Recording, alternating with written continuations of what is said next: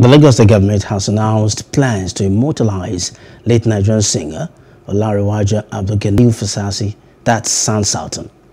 The special advisor to Lagos State Governor on Tourism, Arts and Culture, Solomon Bono, said the state will celebrate Sound Sultan every December for 4 days in Lagos.